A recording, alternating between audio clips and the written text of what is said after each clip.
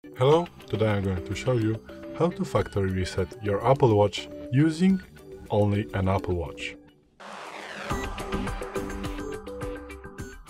So, if you want to reset your Apple Watch, you need to go to the applications menu by pressing the scroller button, and you want to find the settings in your Apple Watch. Now you need to go to the general and then go down to the option that is called reset.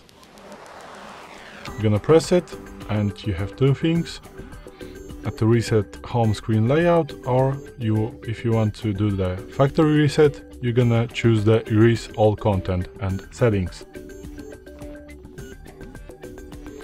And as you can see, the Apple Watch is going to inform you that all media, data, settings and everything is going to be removed. So be sure if you want to do this.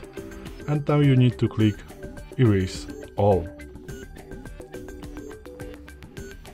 And now the Apple Watch is going to set it to factory settings. This may take a while.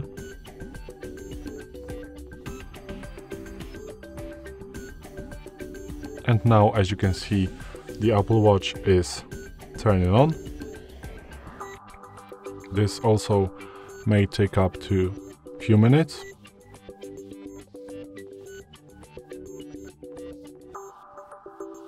And the whole resetting process is starting right now, and you can watch how far it goes on this screen. If it's going to be right here, it means that the whole process is going to end in a while.